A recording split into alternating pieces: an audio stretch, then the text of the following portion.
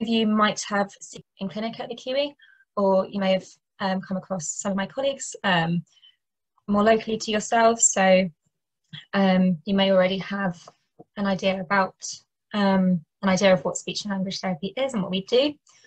But there are a few questions that I'm hoping to answer for you today. So the questions are, what is speech and language therapy? Why am I talking to you today? How does the swallow work? What is dysphagia and how is it managed? What is reflux and how is it managed? So speech and language therapists work with a wide array of people with a wide array of communication difficulties.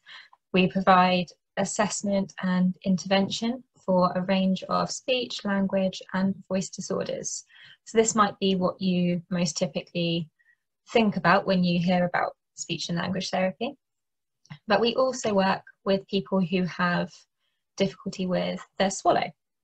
And this is because we understand how the mouth and the throat work for us to be able to both communicate and swallow effectively, and what we can do if anyone has a little bit of trouble with this. So I'm talking to you. A number of people with WS can experience difficulty with their swallow, and this may be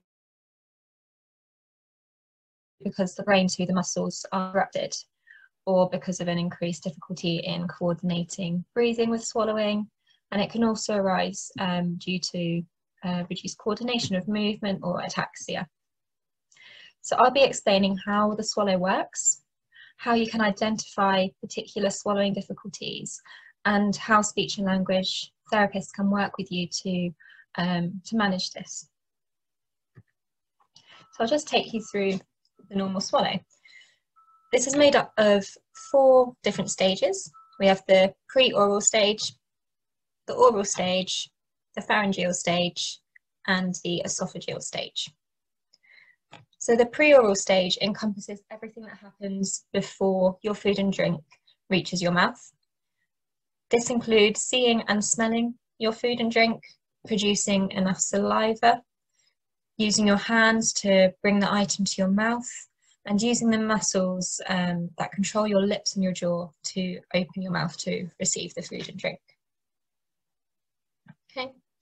Next we have the oral stage of swallowing, and this is everything that happens when the food and drink is inside your mouth. So we need to have a strong lip seal in order to stop anything falling out the front. And we need to use our tongue and other muscles to manipulate the food or drink to form a cohesive bolus and transfer it from the front of our mouth towards the back.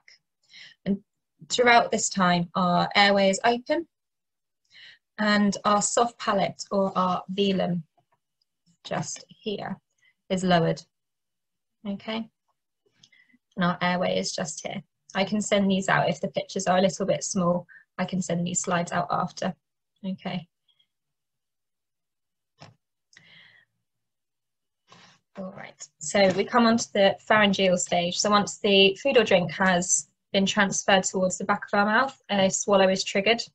And this is no longer under voluntary control. So the pharyngeal phase is or reflexive or involuntary, whereas everything before this moment has been under voluntary control, and we've been consciously aware of what we've been doing. So once the swallow is triggered, our soft palate or velum rises up and seals off the nasal cavity from the oral cavity. Okay, just get my mouse. Oh, just here. So this stops any food or drink going up into our nasal cavity and coming down through our nose.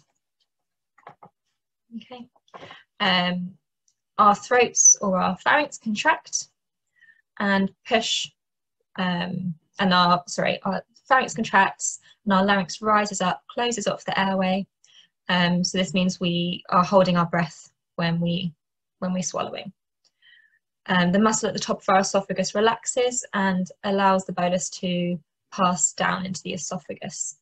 Okay, so just come down here if you have a look through all these pictures. All right, and this moves us on to the esophageal stage of swallowing. Our airway is once open again, allowing us to breathe freely, and the muscles within our esophagus move in the formation of waves, and this is called peristalsis. The bolus is pushed down in a wave formation all the way down into our stomach. All right. So everything I've described so far is how a typical swallow works. Each stage of the swallow is important in order to trigger a swallow successfully. And an interruption at any of these stages may result in a less effective swallow, and this can be for a wide variety of reasons. So an interruption or difficulty in swallowing is known as dysphagia. That's the medical term. And dysphagia can occur at any stage of the swallow that I've just spoken about. So you can have oral dysphagia, pharyngeal dysphagia, or a combination of both, esophageal dysphagia. And signs or symptoms of this can include coughing when eating and drinking, choking, a wet or gurgly sounding voice after you've had a drink, repetitive chest infections, or aspiration pneumonia. So aspiration is when particles of food or drink go down into our windpipe rather than our food pipe, and they can sit in our lungs and cause an infection. So that's what aspiration pneumonia is. Other symptoms can also include pain on swallowing and the feeling of something stuck in the throat, and this can also lead to a reduced inclination to eat or drink. So you're not getting enough food or drink in because it's not a particularly pleasant experience.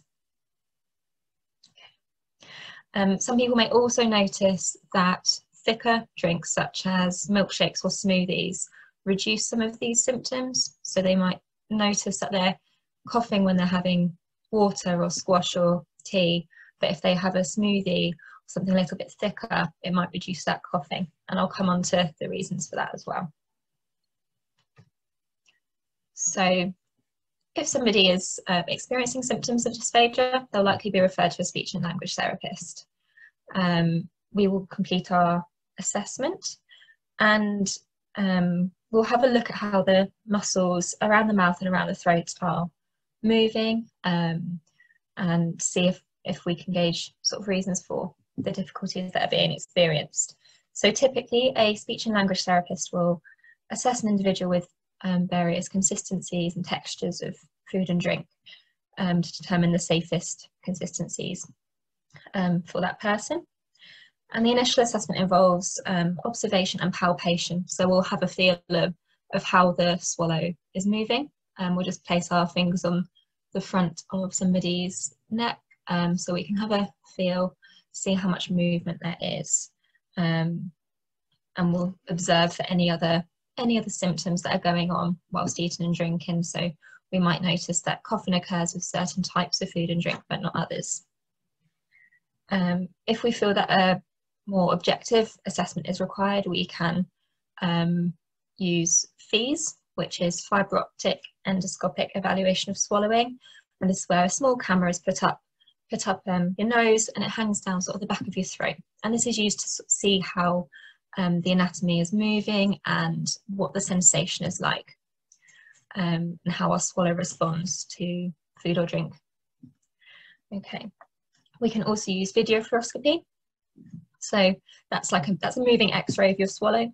So we get to see you from side on and see how the food or drink moves through your mouth and down your throat.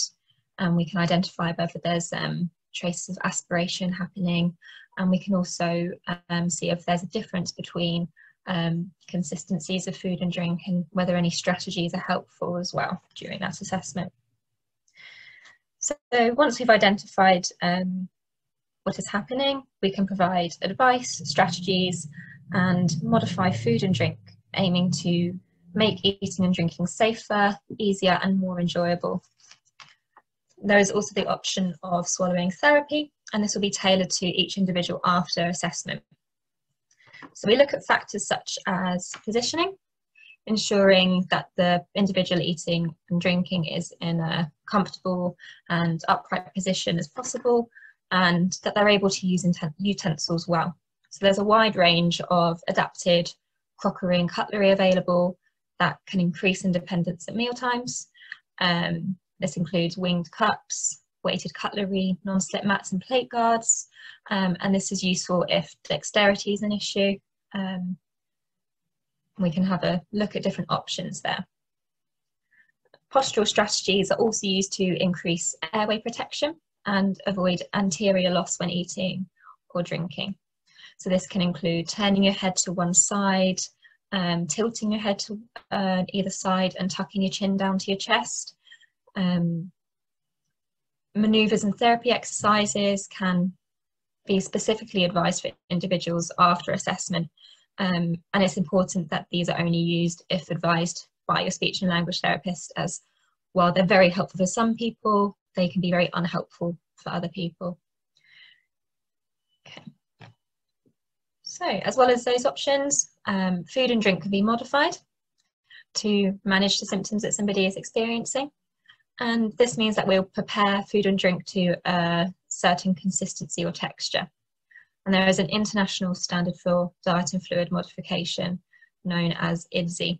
That's the International Dysphagia Diet Standardization Initiative.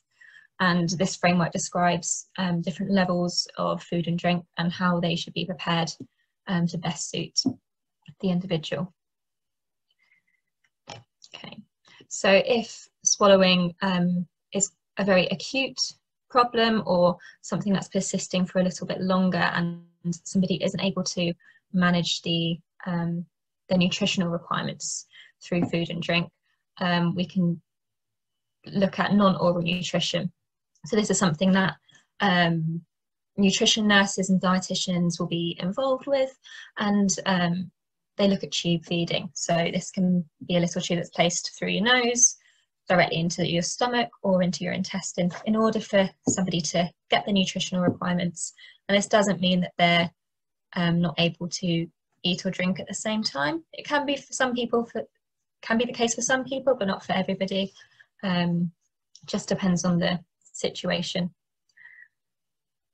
And finally, surgical intervention can be used. So this will typically be under gastroenterology. So if somebody is having ongoing difficulties at the esophageal level, sometimes people can experience strictures or narrowings of the esophagus, and surgical procedures can be used to manage this. Okay. So I'm going to talk a bit more about diet and fluid modification and why we do this. So changing the consistency of someone's food and drink is useful and can compensate for any weakness or incoordination of muscles. It can make chewing, clearing your mouth and swallowing easier. It can increase somebody's independence and their quality of life.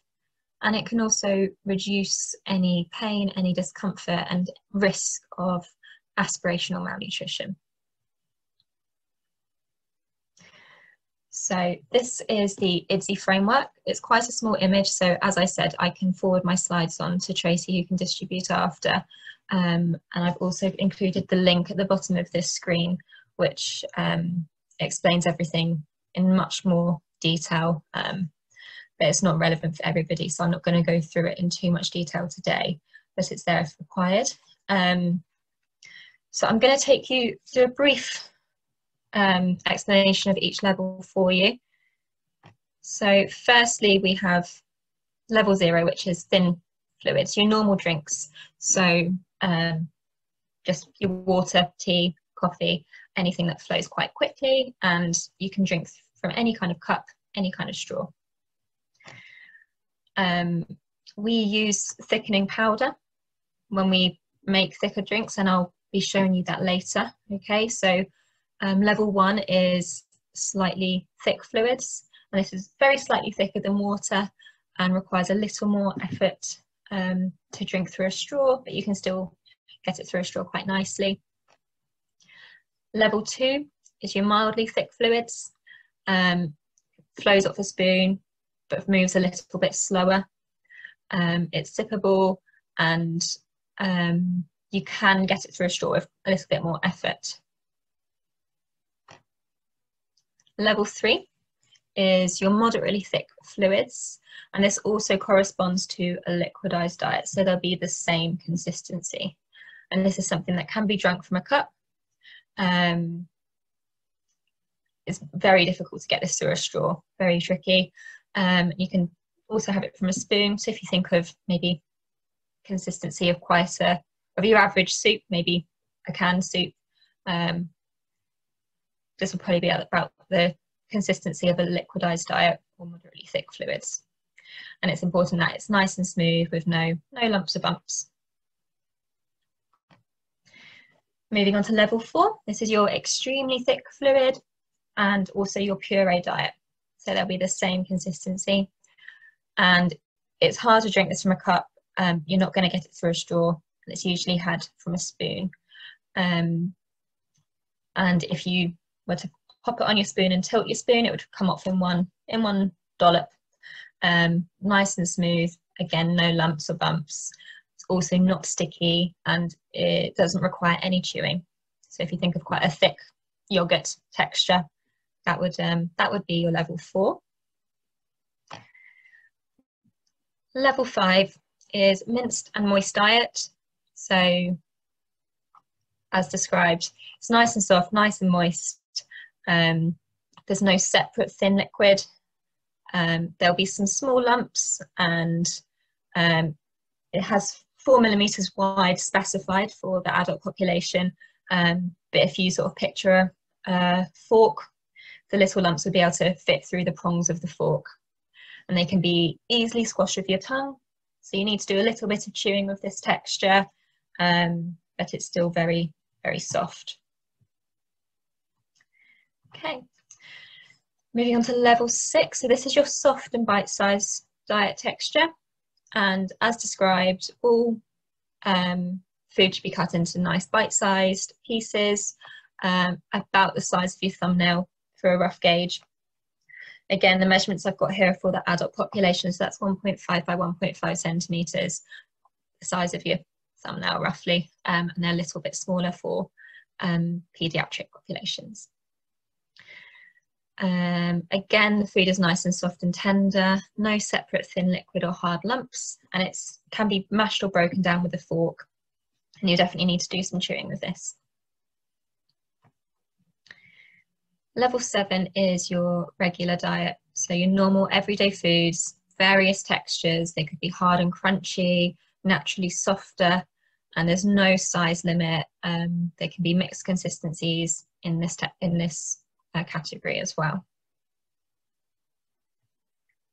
And there is also a group of foods that we label transitional food items. So these are foods that start as one texture.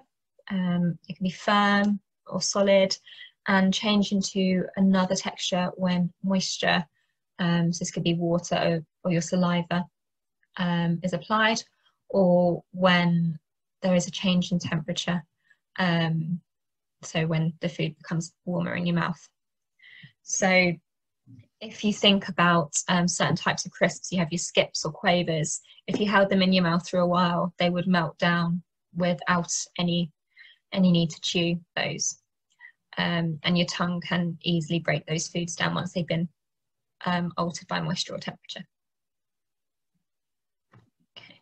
I'm just going to take you through some of the high-risk foods. So these are the food groups that people most typically have difficulty with, and I've definitely spoken to a few of you in clinic about this before. So they're foods that are most difficult to manipulate in your mouth and most difficult to swallow. So these will be stringy and fibrous textures. So picture your foods that have sort of strings running through them, like your pineapple, runner beans, celery and lettuce, as well as vegetable and fruit skins. So this includes beans and grapes. Mixed consistency foods. So these will be foods that have a solid component and a liquid component. So if you think about a soup that has lumps in it, or cereal that doesn't blend with the milk, so Weetabix can make a nice, it's a single consistency food once it's soaked, whereas your muesli isn't going to soak well with your milk, and you'll have those different consistencies. And it's just a trickier consistency to manipulate because we will swallow the milk first and then we'll have to manage the cereal that's left in our mouth. So it just requires a bit more coordination and good breath control. Then you've got your crunchy and crumbly foods and your hard foods, so toast, crusts, anything that that's dry, biscuits or crisps, boiled and chewy sweets, nuts and seeds, and finally your husks, so sweet corn, grains, granary bread. Okay, so I'm just going to stop my screen share in a minute and show you. Can you all see me again? Good. Okay, so I'm just going to show you how we can make a thickened drink. So this is the thickener that I most typically use, and it's a Nutricia product, Nutrilis Clear. I don't know whether this is actually the right way around for you or not, but it is. Okay, good. It's important that the thickener is a clear product. So there's plenty of different brands, but they will all have a clear product. And this is a thickener that's made with xanthan gum, and that's something we find in a lot of our food and drink that we can buy in the supermarket. It's just a binding agent. So the powder binds to the water or binds to the drink that you're thickening and makes it to the desired consistency. Other thickening products will be a powder instead of a clear product, and that is a starch-based thickener.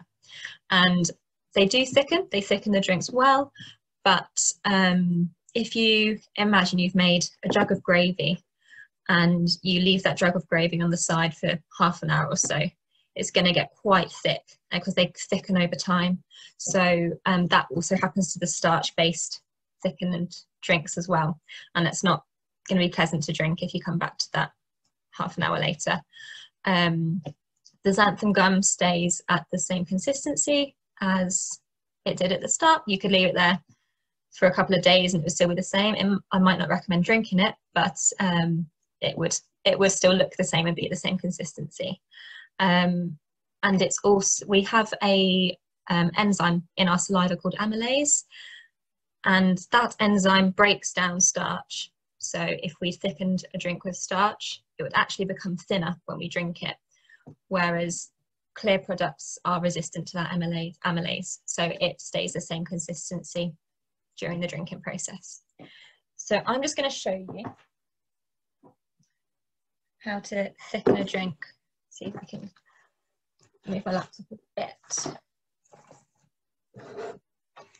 I'll try not to spill anything anywhere as well. So what I've got here, I've got my cup that I'll be drinking from, and I've got 200 millilitres of water. Okay, so the measurements for each brand of thickener are different, but for this one everything is in proportion to 200 millilitres. So I'll be making a level 2 drink here, and for that, for this brand in particular, I'm going to need 2 scoops. So I've got my scoop here, pop it into my dry cup. If I was going to put it into a wet cup, it would start thickening straight away, and it would get quite lumpy. So I'm putting it into a dry cup that I'll be drinking from. So you can see on the back here, it has the level of fluid and how many scoops you need, and it will be different for different brands. But for level 2, I need 2 scoops of this product. And I've got my fork. You can use a spoon as well. I'll be mixing with a fork today. I'm just going to put my 200 millilitres in and start mixing. So I'll mix it for about 30 seconds, and then it will be the consistency that we're after.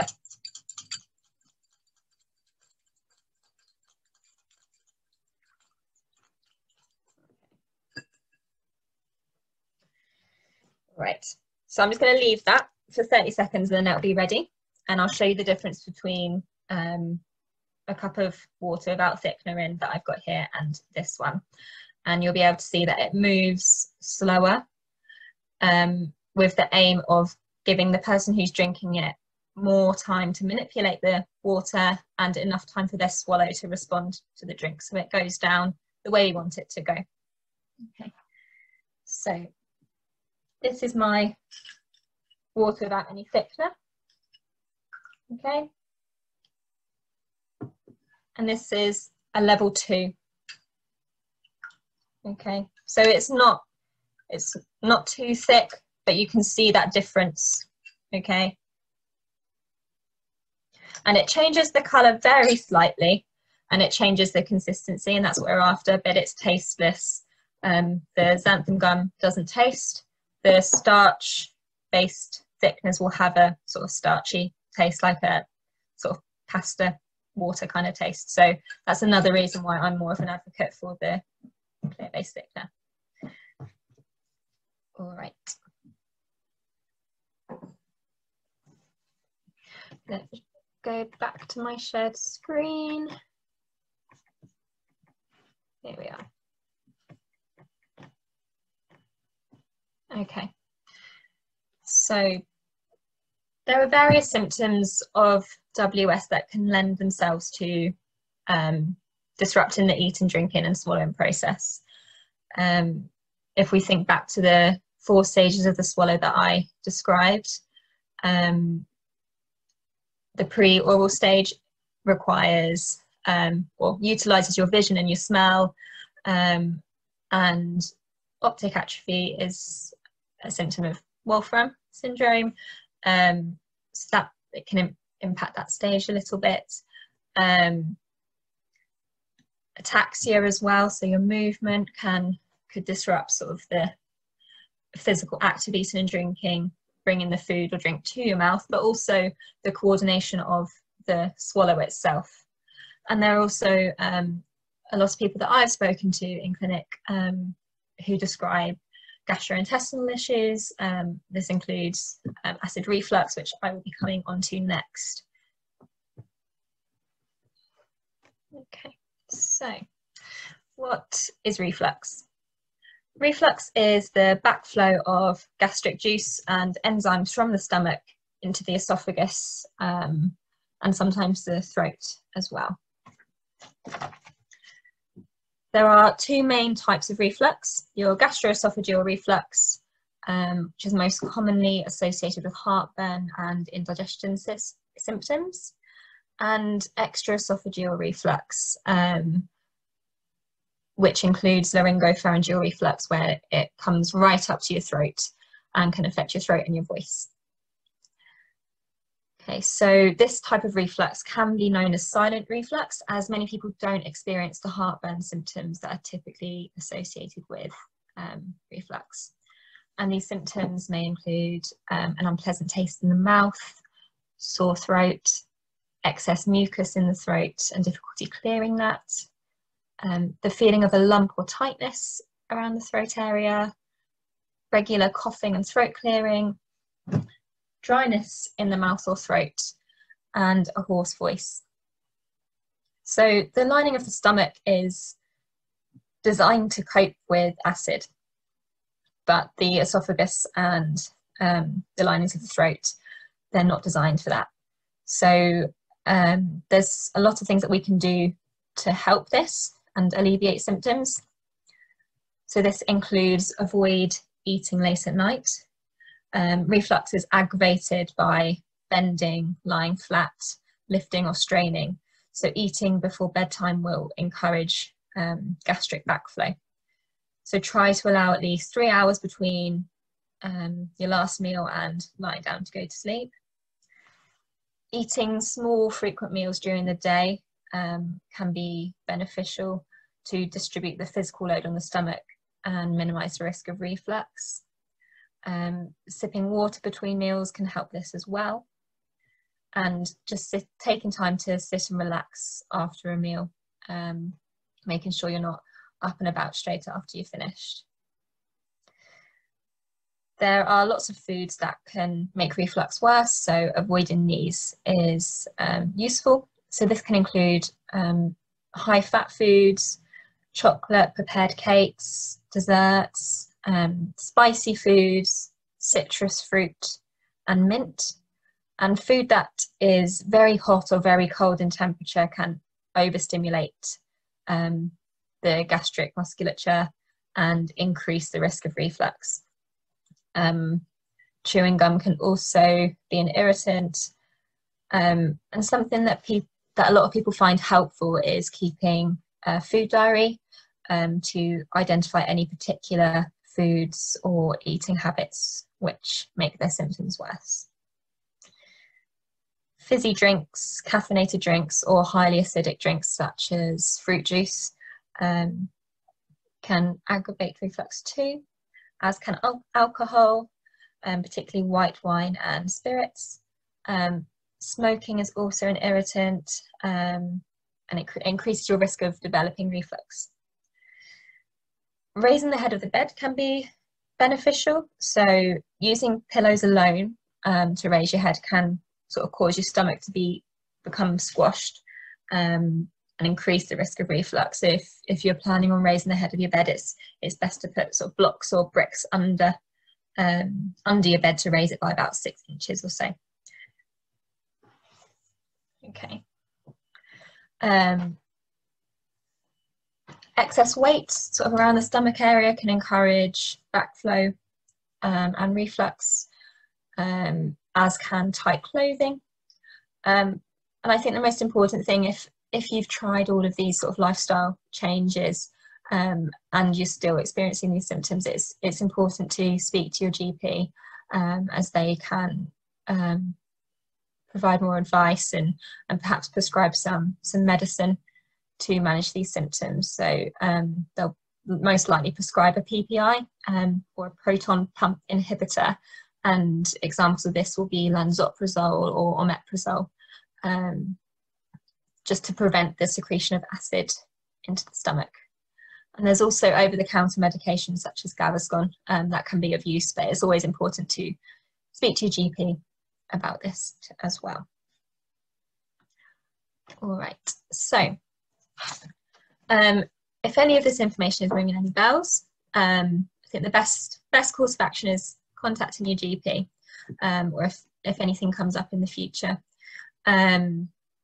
You may have already seen myself or a colleague in clinic before, but if you are concerned, contacting your GP is essential.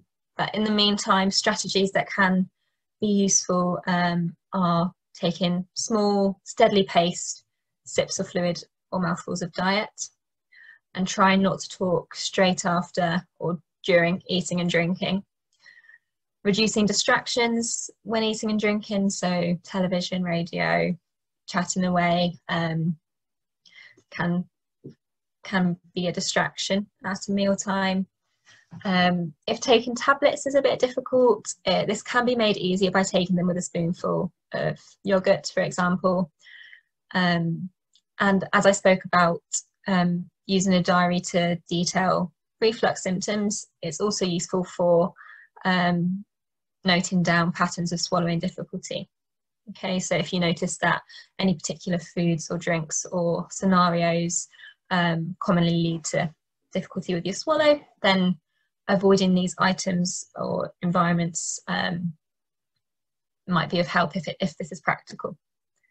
Okay, so that brings me to the end there.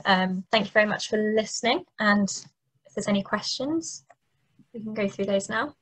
I'll just stop my screen share as well. There we go. Lovely. Thanks, Georgia. I found that really, really interesting. It's helped me with understanding Jennifer's swallow issues a little bit more. Oh, good. We already have a pureed diet for her, and I've thickened like her hot chocolate with ready break. That helps thicken it. She has chocolate flavoured ready break, and I add a couple of spoons of that into her hot chocolate, and that helps her when she has to have her tablets in the morning. So I use that as a thickener, but is another way. But yeah, no, that was I thought that was really, really interesting. Thank you. So thank you very much. We'll go to questions from any of our participants. If you've got anything, hold your hand up and I'll flicking through my screen. No questions. Oh, Dawn's got a question. Dawn. Oh, yeah. So if someone's having slight difficulty swallowing, the thicker the liquid is better then, rather than thinner. It always depends on the individual. But if somebody would notice that they were having difficulty swallowing your normal fluid and then tried a smoothie or a milkshake and that felt a bit easier, then it's quite likely in that situation that thickener would be beneficial. No. But it's not a blanket for everybody. No. They would always need their own assessment, but it is typically the case that a thickened drink can be useful. Okay. And the Neutralus Clear, is that something you can get over the counter, or is it a special? It's normally prescribed by a GP. Right. Okay. I'm not sure whether or not you can get it over the counter. It's not something that I've seen. But it's a product that's available to buy in supermarkets. You can buy tubs of xanthan gum for sort of cooking purposes. Oh, okay. So, but it's most typically prescribed. We'll always request GPs to prescribe it for people who need it. Okay, thank you. That's all right. Everyone's going to be raiding the baking aisle now. There'll be a run on xanthan gum flour. Anyone else? No. I think it was just so detailed. You had so much information in there. I think you've probably sort of covered everything. So say if anyone does think of any questions afterwards, or when they re-watch the video, then obviously if they send me the questions, and I've got Georgie's email, and I can send them to her for answering. So I think we can finish.